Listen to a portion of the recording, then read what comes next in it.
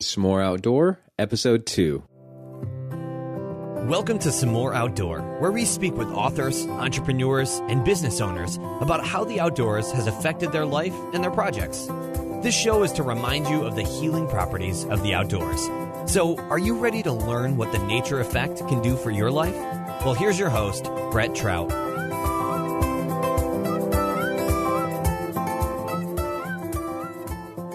Hello and welcome to another episode of Some More Outdoor. I'm your host, Brett Trout, and this is the podcast dedicated to reminding you to get out and experience the nature effect.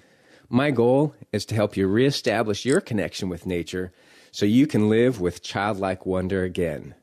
And I'm doing that through this show by interviewing other entrepreneurs and business owners to help share their story on how they use the outdoors for inspiration, motivation, and just really to unplug, relax, and stress. So I'm really excited today. I have the founder of the Free Agent Academy, Kevin Miller, who's also the marketing and brand director of Ziglar Performance, host of the new Ziglar Podcast and Show, and the Free Agent Uprising Show. He's an athlete, daddy to 7, grateful husband to 1, a beverage advocate, and Rocky Mountain lover. He says the wilderness is his sanctuary.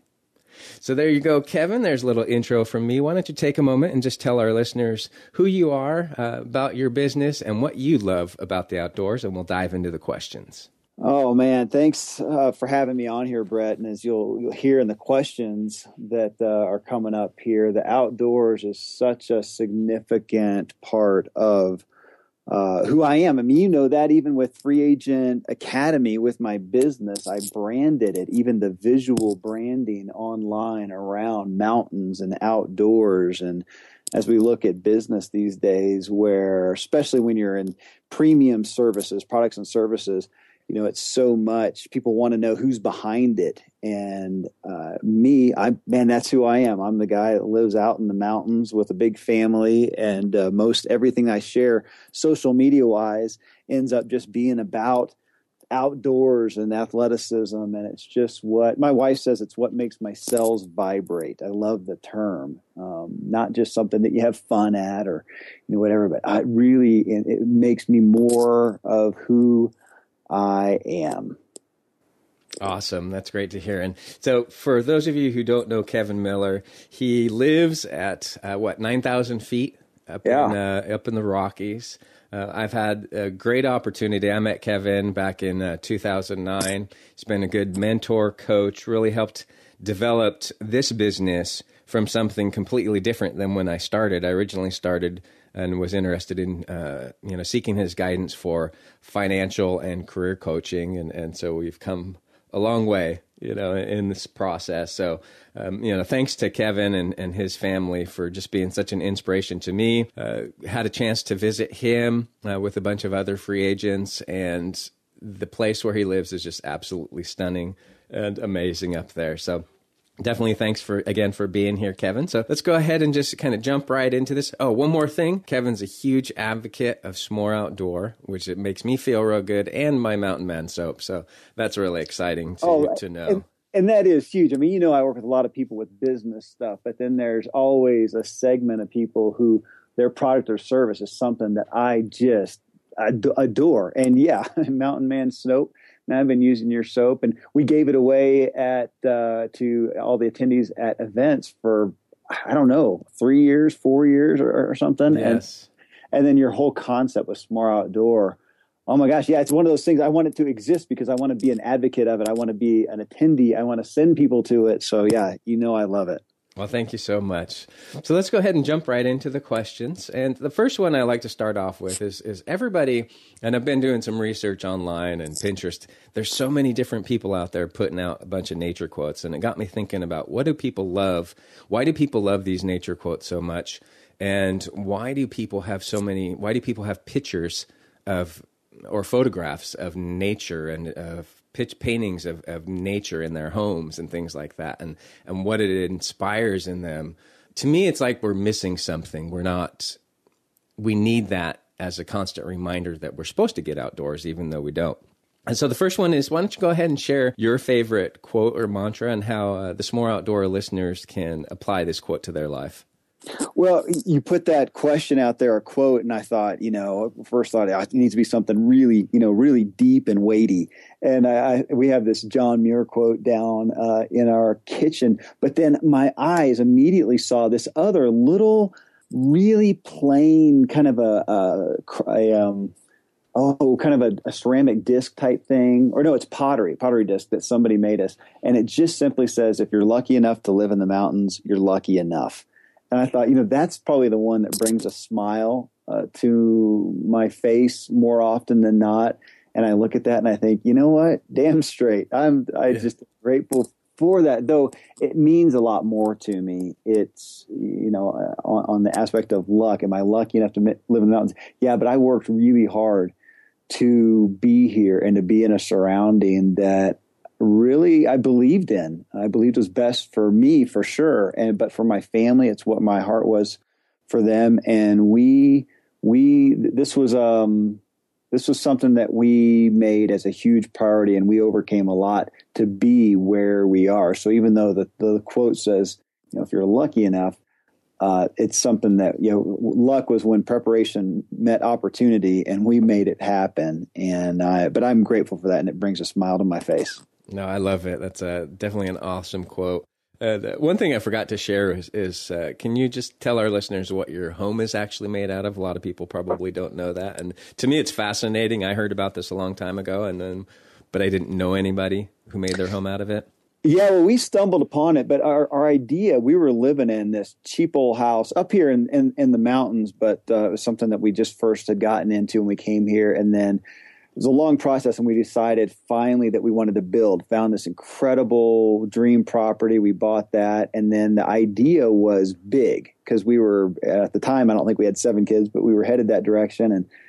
And I wanted a big house, but not fancy. My wife and I are just we're not designers. We're not fancy. And every time we'd go looking at homes to buy, we would see stuff that my wife just said, it's just so superfluous. I wouldn't have paid for that. So with our house, let's make it big, but make it as efficient and easy and simple as possible. So as you've seen, it's just a huge box.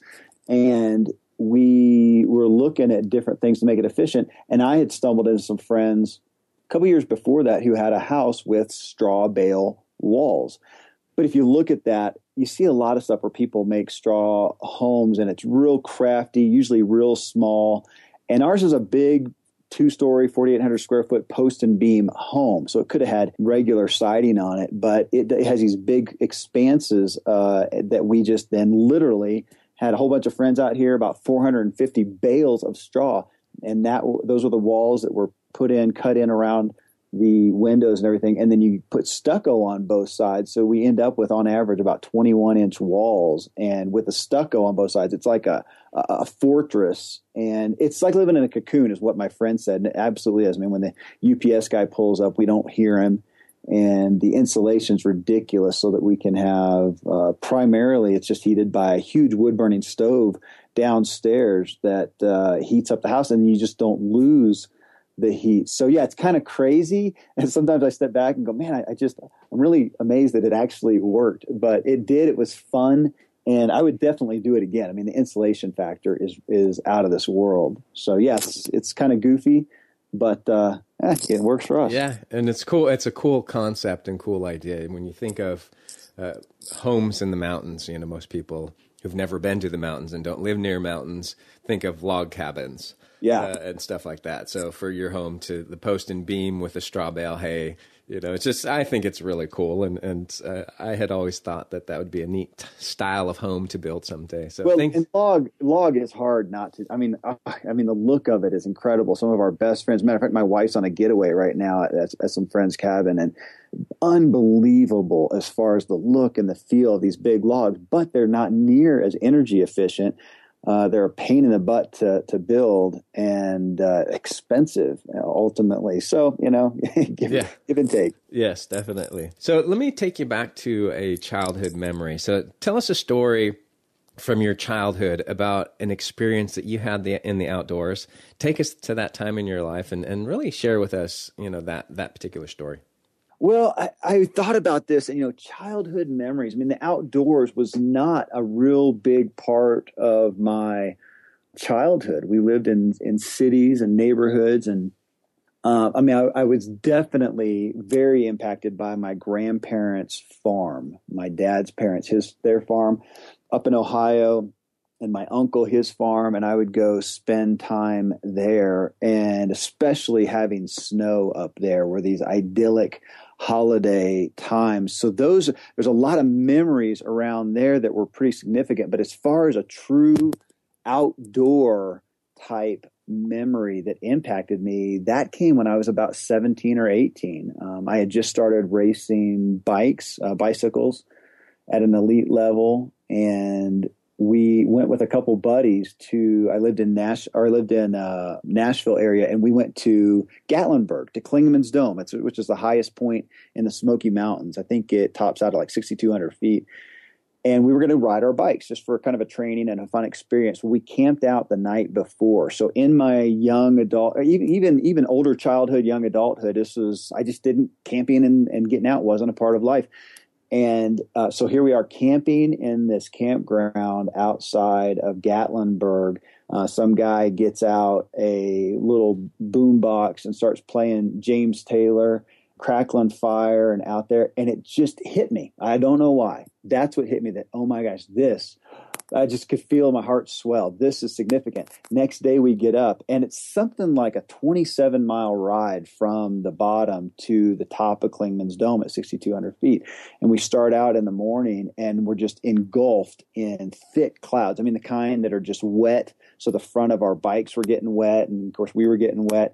Riding up through. There wasn't much traffic because of that. And then we popped out on top of the clouds. So we're on our bikes, and it's like being on a plane, on top of the clouds, just a sea of clouds. And I was done. I mean, I was hooked. The mountains became a part of my soul from that point on. That was a significant memory that implanted outdoors, the nature effect inside of me. Awesome, man. Well, thanks for sharing that story. And both of those, even with your childhood memory of going to a farm, your grandparents' farm, and the snow and just the environment around there, definitely has an impact for certain people. But your story about the, what's it called? Klingman's Dome? Klingman's Dome, yeah. Klingman's Dome. People don't realize that. And when I was listening to you tell that story, it reminded me, and I talk about it and previous things that I've done, but comes a point where it's just like something like that hit you about the outdoors. I know when I grew up around the outdoors.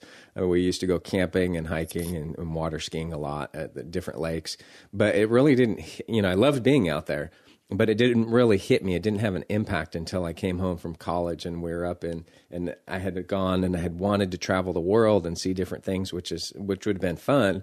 But when I got home and my buddies took me up to the mountains where I'd never even been hiking, where I'd lived my whole life, I realized, I didn't need to spend all this money traveling the world when I hadn't even explored my own backyard. Yeah. And so from that moment on, and so I know I can relate with you in that experience. It's just like something just hits you, and especially to be listening to James Taylor, Absolutely, man. It's that guy's near and dear to my heart. Yeah, definitely. Awesome. Well, thanks for that story.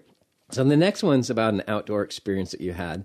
Maybe that you want to use the same one or something different, but tell a story of a time when you visited the most beautiful place you had ever been to, and take us to that time in your life and tell us that story, and just share with us the experience and the effect nature had on you. When I was 19, I believe, I again was living in the Nashville area, and I moved to Fort Collins, Colorado, and was training there, just full-time training for cycling. But we spent a lot of time out in the woods. We'd go out mountain biking, hiking, whatever. And I started, and this may have even been around the age of 20 or so, started having more times where I would just go out by myself. And there's some great, incredible places out in the foothills and beyond. And I was out, and I believe it was Lorry State Park. And to take that and say, was that the most beautiful place ever? I don't know, but in this moment, it was just kind of a culmination for my life of being out there by myself with a journal. And I had just a bunch of significant experiences. I think the week before I had been up in Glen Haven, which is on the way up to Estes Park, and I was sitting on the edge of a cliff on a rock. It was misty, and I had my journal. I was writing, and this rainbow appeared right there in the valley. And it was things were kind of bubbling up in me in a lot of ways. And so, a week later, Laurie State Park, I'm out there, and it just, the magnificence of creation hit me. And I'm a guy who grew up in the Bible Belt and in church and definitely had faith. But man, after I left home, it wasn't something that was predominant in my life. I was just doing life. And I got hit right then and there with just the reality for me of a divine creator I just can't go with some of the theories out there other than this was inspired by the greatest artist of all time. And that moment right there was one of the most beautiful outdoor moments, because it was like a movie scene where everything was quadrupled in effect, and the colors and the brilliance, and just hit my soul, obviously at a deep spiritual level. But that's where, and still has continued to be, where I really experience God the most. Oh, thanks so much for sharing that. That's, people I don't think people realize that enough. I read a lot of John Muir stuff, and he talks about, especially in Yosemite, and just the Yosemite being this valley, being this giant cathedral, and just the feeling, it's hard to express those feelings unless you're there. And so I completely relate with that story. Now, during that time, do you think, I'm pretty sure, obviously, since you live in Colorado, that inspired you to eventually go back? Oh yeah, man. There. I mean, I ended up back, met my wife in, again, that Nashville area. She had a contract singing, acting, and dancing, and we ended up there. And then you have a kid and two kids, and some of my other family moved there. And my wife would say about every 6 months I'd have my Colorado crisis of just, I wanted to get back out there. I wanted the kids to live out there. And we ended up in Silicon Valley area for a contract with a client at one point. And then that kind of solidified, and we could just go anywhere. And she says, well, honey, Colorado's where you always wanted to go. I had a friend that kind of wooed me this direction. And yeah, that's what brought us back, was that initial love. Though I had just thought Rocky Mountains, but really, when I look around, it's, I got to admit, I've got a bias with Colorado. You're talking about exploring your backyard. As much as there are some incredibly grand places around the world that I would like to get to sometime, I could spend about an endless amount of time just exploring Colorado. I mean, the amount of 14ers that we have, and different environments and canyons and water and rivers and wilderness is profound. So yeah, I'm definitely a sold out Colorado lover. That's awesome to hear. And for those of you that don't know, 14ers are 14,000 foot? Yeah. Is that what they are? And I always forget the number, but it's something like, North America has, 60 of them or something like that. And 52 of them, I think, are in Colorado. So that's kind of a big thing around here. People will climb 14ers for one, which is get to the peak. But then someone will see, how many can they do? Or I have a friend, two friends, actually, two brothers who have done every single one of them. So it's kind of a big deal. No, that is definitely a huge deal out there. I know I was talking to a friend of ours, Justin Lucas Savage. Yeah. He shares a lot of information about the 14ers and pictures about him hiking and stuff. And so yeah, definitely Colorado, beautiful place. It is. Awesome. So the nature effect, I came up with this term a few years back about just basically how nature affects us and the impact it has. How does the nature effect have an impact in your business and life today? I feel like it's what centers me. I mean, I already talked about a spiritual component, of course, but it just centers me. And, sometimes I think, am I less tolerant than other people are? Am I weaker than other people? That I need this. I feel like it's something that I need for my soul, and it centers me, it grounds me, it opens me up, it inspires me. So I spend a lot of time just out for health and wellness. But yeah, even from a business standpoint, I'll go out just to go for a run or whatever, just to think on a topic. And sometimes I'll be aware and go, gosh, I'm out here in this great, glorious place and I'm not seeing anything. But then I think, this is what people do on treadmills and stuff. At least I'm out on a trail and I'm thinking, and that nature, I just can't emulate it anywhere else. I've lived a lot of places. I've traveled a lot of places, and it is, I wish I could define it. I can't. Maybe you'll be able to as you're doing this and talking with more people. It significantly impacts me in my wellness in any given moment, my ability, honestly. And I think I am much more the fullness of who I am, from intellect to health to spiritual and more, by when I immerse myself in the wilderness. The big thing for a lot of people is, this day and age, we're so distracted. And for me, even now, it's like you get stuck in what I like to call, I think you were the first one that helped me come up with the term, but the electrical paradise. You get so caught up online and just different things that you can't really sit down and think as well. And most of my great inspirations for things that I would like to do have come out when I'm driving up to Yosemite or Sequoia or just hiking around or whatever. Yeah, someday we'll figure out what that actually is and what it does to us. So awesome. Well, thank you. So speaking of inspiration, what's one idea that you've had that you would like to share with us that was inspired from your time in the outdoors? I know. I looked at that question and I thought, oh my gosh, that'd be like, which glass of wine was your favorite? Yeah. Oh my, geez, I've enjoyed a lot. Yeah. I don't know. I really do. I mean, if I look at, the ideas and the decisions that we have made, most of those have solidified for me when I am outdoors, and often, honestly, on a run. And I mean, I'll take ideas from my business that I'm grappling with, and I'm sitting here at the computer and I'll go, I can't get there. And I'll try to conceptualize a couple points and then go out for a run. And how many times have I come up with a solid idea or an inspiration, just getting rid of the clutter and kind of getting narrowed in. So many times. I mean, I wanted to come up with some brilliant story of one specific inspiration, but from the, deciding to build our house and what it was going to be like. I mean, my wife and I turned to the outdoors a lot. Where we live here, we go up on this, we're kind of down in a valley where we don't have the big Pikes Peak view, because if you have the Pikes Peak view, you usually have wind as well. And for little kids and stuff, we wanted to get out of the wind. So it's a 2.5 minute walk up to the ridge.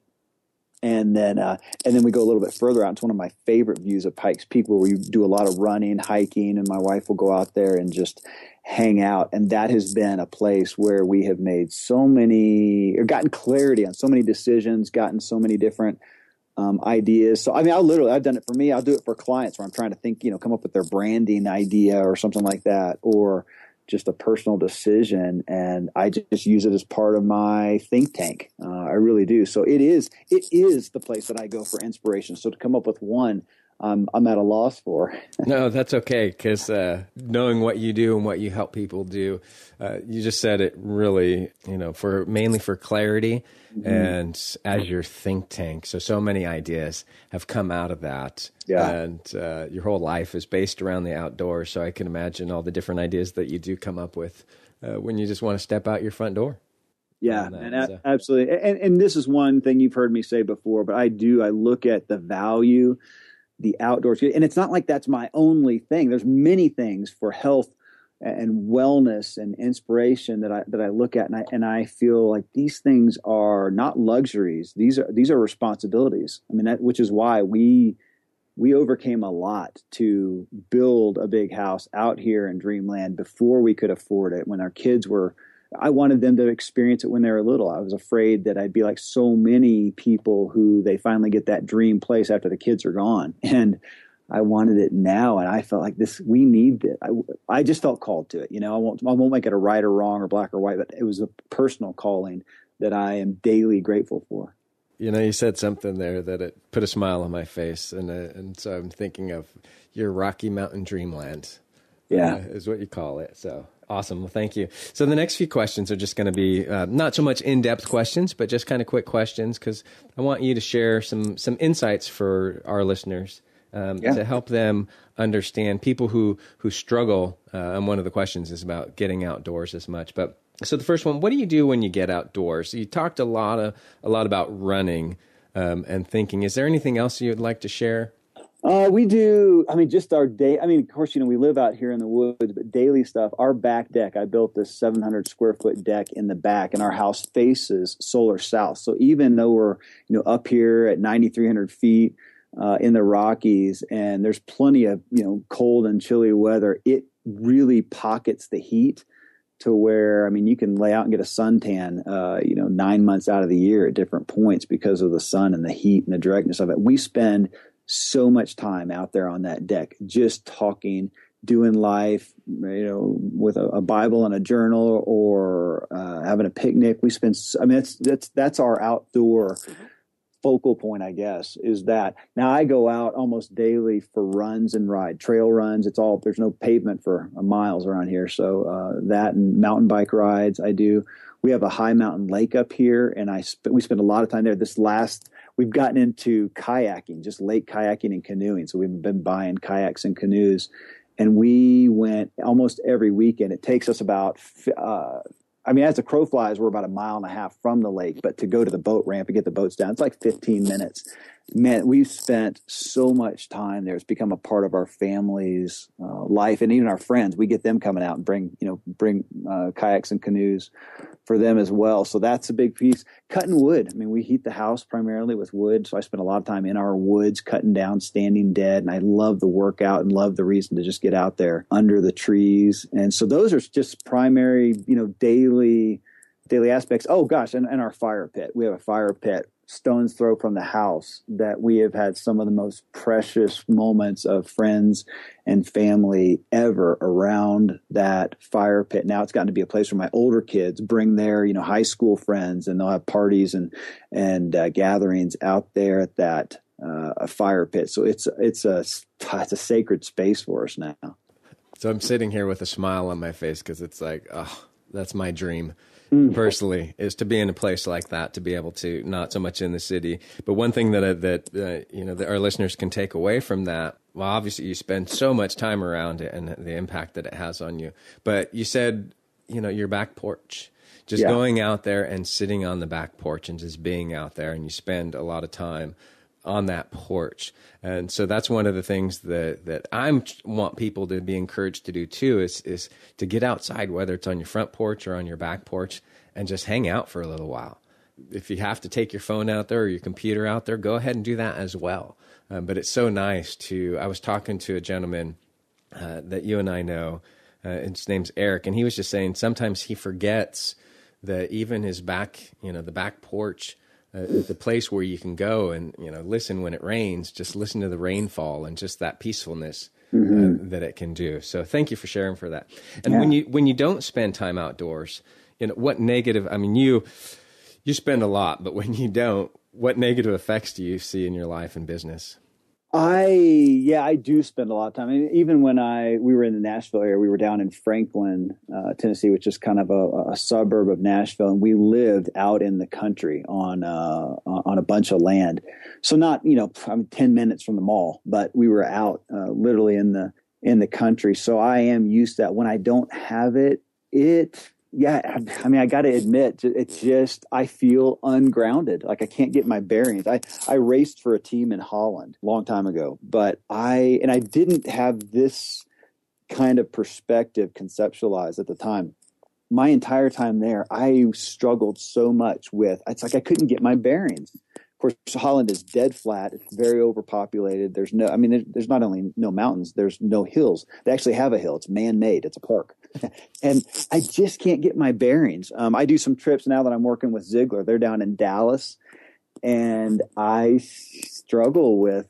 I can't tell directions to save my life, for one thing. But I just start looking for any place to get away, and I'm sure it's just anytime you're immersed in something, especially something that you really love, to get away from it is probably a little more painful. No different than, I grew up in heat and humidity more. And now that we're up here in a dry and cooler climate, when I go back to that heat and humidity, I'm so unacclimated from it. It about kills me. So I think it's more acute, for better or worse now that, I think that's the best word is I just can't quite get my bearings. And then I struggle with just finding peace. Well, and you said something just a few moments ago about when you're immersed in this world, and you're immersed in the world of the outdoors and around your property and around your home, that you can't get your bearings out, but you're immersed in that world, and that's very similar to how people are in their homes. They're immersed in this world around their homes that they're not used to. They're used to that feeling. Yeah. And they're not used to getting out and experiencing that feeling as well. So when I go back and listen to the interview and I'll pull that out because I was writing some things down. And I got to admit, man, I got my kids here in the house and it'll be a beautiful Saturday afternoon and I'm out on the deck and my wife is, and we're doing stuff. And I'll realize my kids have been inside, playing Legos or doing something. Guys, get out. Bring your Legos outside if you want to, but get under the sun, Yeah. We're all prone, I think, naturally to our homes, and so I understand it as well. It's usually still an intentional effort. So, how do you make sure? You actually had written this, and that's where this question came from, and a while back when we were talking about the launch of the podcast. But you had said that it needs to be the most important thing to do in your life. So, how do you make sure that it's the most important thing that you do in your life? I had to move to it. I mean, in all reality, I just realized that with myself and what I experienced with a lot of other people that we are busier and busier. It's just a reality of our culture, and we can, we can complain about it, but I just looked at it and go, it just is. And I'm one of those guys too, who I'm busy and I take on a lot and I overcommit and I like to be busy too, and so if I have to then stop and make an effort to go towards something of health like the outdoors like this, it's just not going to happen that much. If I'm going to actually participate in it, engage in it, digest it, I just need to live in it. So, I mean, I literally, it was that important that I don't want to have to pack up our stuff and travel to somewhere. I need it right outside of my outdoors. So I did that, again, even when I lived in a city in the Nashville area, we went out to where, at the time, it was when I was bike racing a lot, and it was an area that a lot of people in Nashville came to ride their bikes. And I moved there, and it's out in the country and beautiful roads, beautiful hillside, and I moved there. So we've always made it just a priority. And I think for people who are listening to this, who feel drawn to this, the question of, what should they do? And my thought was, okay, you're supposed to find some little, easy thing to do. But no, my first thought was move. But it doesn't mean you have to move to 9,300 feet up in the Rockies. And you said something a minute ago about even just, your backyard. My sister and her husband live in Nashville, and they live in Nashville.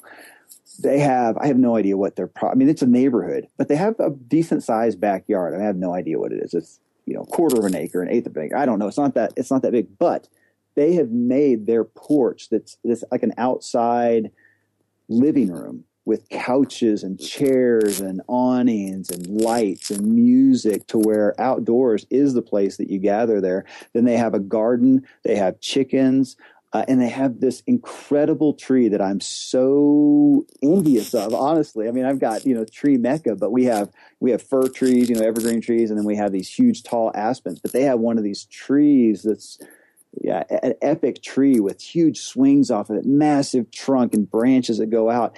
And I can be there and feel that peace. And it's in the middle of the city. So if somebody's in a track home or the little McMansions, they don't have that. You can find places that aren't leaving the state or going way out that just give you that feeling, give you that perspective. And it may be just the right spot. I remember I was in a condo once with my wife for a short period of time, and we had I thought of all the settings, we had the one that was sheltered by trees. We had squirrels all over the place. I thought this is the best it could be for the outdoor experience, even though we're in a condo.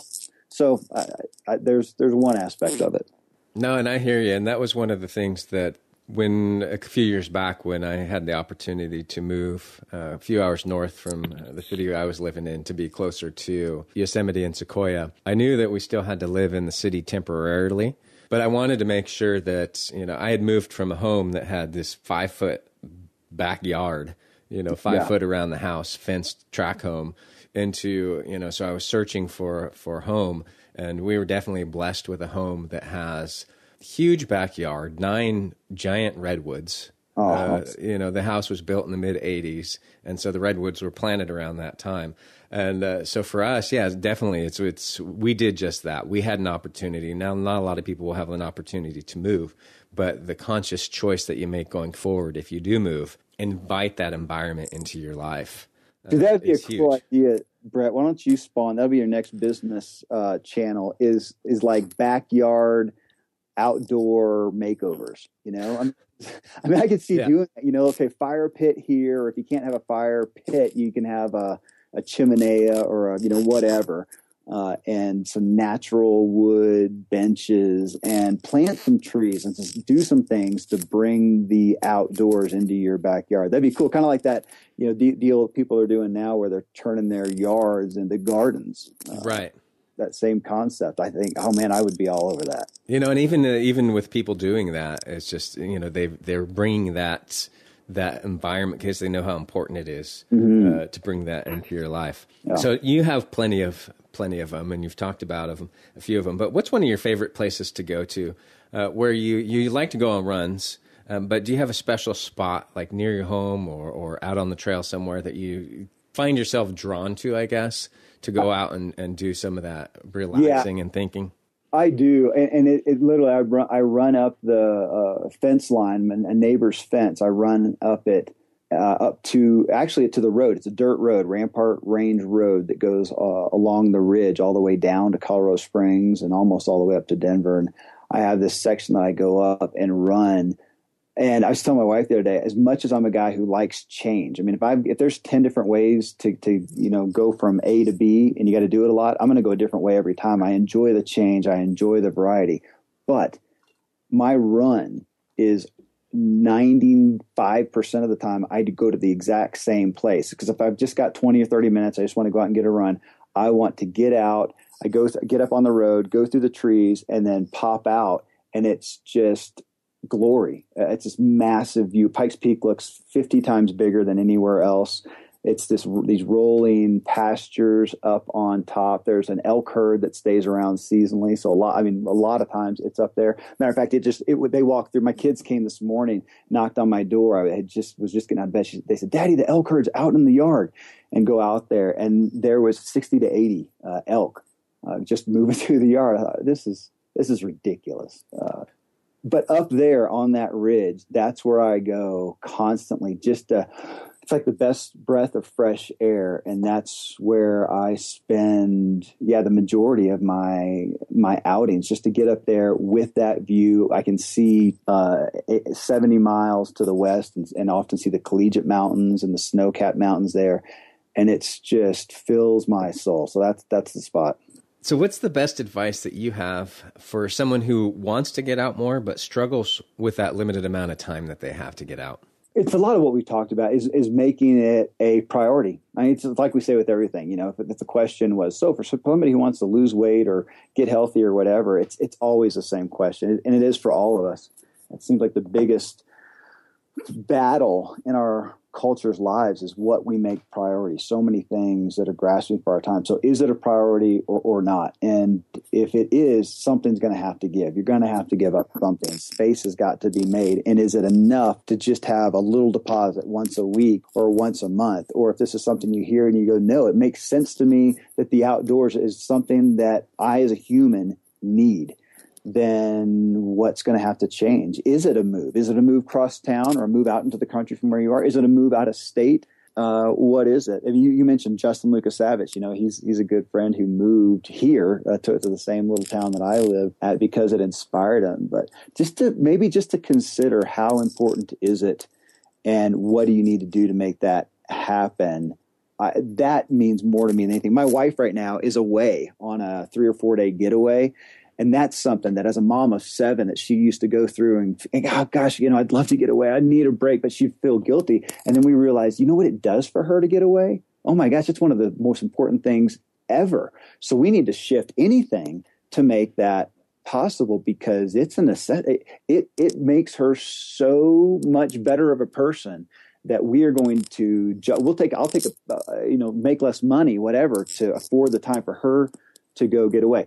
And that made it all the difference. Now it's something that she does every quarter. She's gone right now. And I got work and clients and so many things going on. And now I've got all the kids, and you can make a case for how, oh my gosh, it's just too much. Oh my gosh, it's so well worth it. So again, same thing, taking it. And if this nature effect that you're talking about, Brett, and you're bringing to people, if you hear it and you believe it, and you're going to have to make it a priority, how is that going to happen? And be intentional. Be intentional. And for all of you listening out there, it's one of those things. You're listening today to myself and Kevin Miller, and hearing how important it is for us in our lives. We didn't become these mountain men just on a whim or whatever. And yes, we grew up around an environment where we could go to, but we've discovered how important it is and how it impacts our life, and what we can create and what we can dream and what we can do with the outdoors and being around the outdoors. And just like Kevin has his famous spot, I have my favorite spot. I have a bunch of favorite spots, but one that I really like to go to is usually the same spot in Yosemite Valley. I'll go sit by the Merced River. I've got a view of Half Dome, a view of Yosemite Falls. And it's just such a beautiful place to go to and just to become inspired. So find a place like that for yourself to really go out, even if it's just a local park that you can get to. If you live in the city, just someplace where you can try and spend, an hour or so, even if it's once a week, just to be able to get out there and relax on that. So Kevin, thanks so much for being here with me today and sharing your story with our listeners and helping me get this message out to people. So can you share some final words of encouragement and how some more outdoor listeners can connect with you? Yeah, I think that on this topic that obviously I'm passionate about, that I think we've spent so much time thinking about the house we live in, the clothes we wear, the car we drive, the phone or the watch that we use on a daily basis, the purse that we carry, these types of things. But less and less do we pay attention to the environment that we actually live in, whether it's the place that we work, the place we come home to. And we're seeing the results of that in people's lack of peace, in their stress, in so many different manifestations. And yet we look at like an artist, and, let's take especially, I love Seth Godin's term, that we are all artists. We all have art. And I absolutely 100% believe that. But let's think of an artist that we generally would give that label to, somebody in the visual arts, let's say a painter, that we expect that when somebody's going to paint, that they are going to immerse themselves in an environment that is conducive to creating that spectacular art that they're trying to pull out of themselves. And we expect that. We would almost, even without knowing much, if somebody said, hey, I really want to paint this, great outdoor setting, or I really want to paint this meaningful, picture, we would expect them to set the mood, to get themselves in a place with, candlelight or outdoors or music, solitude, whatever, so that they can get the most out of it. And yet we don't then take that to us and go, why would any of us not have that same truth as a part of our lives for getting the best out of ourselves, even if it is an hour out of the day or a half day out of the week or whatever. We have some specific times. And in this sense of that health and wellness and vitality and inspiration and spiritual aspect and everything, to go, I need that outdoor, I need that nature effect. I need to get my feet on the earth. I need to do that. That is, again, so important, and we're missing it because it's just not the thing that's glaring. It's not yelling at us like everything else. Maybe that's a quote there. Nature's not going to yell at you. You have to come to it. Everything else will yell at you. So, man, as far as me, to connect with me, I'm a Facebook. Actually, I'm an Instagram guy. Most of everything that I do, social media wise. Now, everybody, my website's freeagentacademy.com, and they can come there, freeagentacademy.com. Email me even at agent@freeagentacademy.com. But I do a lot of my connection through I have Instagram. Here's a picture, write a note, and that's what I put out on Facebook and Twitter. And then a lot of times I come to Facebook and interact with people there. So at Facebook, I'm at facebook.com/Agent K, as in Kevin, Miller. Agent K Miller. And that is primarily I'm posting pictures outdoors, either that or from here in my home. And I have such a blast talking with people there and communicating with them about their adventures and their experiences outside, which tends to be the peers that I connect with, got people like you, and I really enjoy that. So I'm honored to connect with anybody there.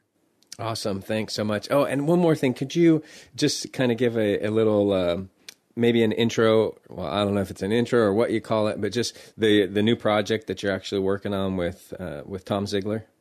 Yeah, man. Ziglar, I grew up going to motivational seminars and all those kind of things with my dad. And those are things that have really kind of gone by the wayside. But out of all the people that were in that arena on that platform, Zig Ziglar always stuck out to me. I actually got the chance to meet him as a kid a couple of times and loved his authenticity and felt he really had a heart for people. Today, talk about Facebook, man, their brand primarily is around quotes he's one of the most quoted people of all time, Zig Ziglar. And they put his quotes now on these inspirational posters, and it's going nuts. It's unbelievable. So Facebook, they're growing at about 100,000 new likes per month. And now what are we now? Like 2,600,000 or 600,000 or 700,000. And I think people are so dying for that encouragement, for those inspirations that call them to more. And that was indicative of Zig. He thought, everybody can be better, and he wanted to help them be better. So now today, Tom Ziglar, who I've become friends with, is running it.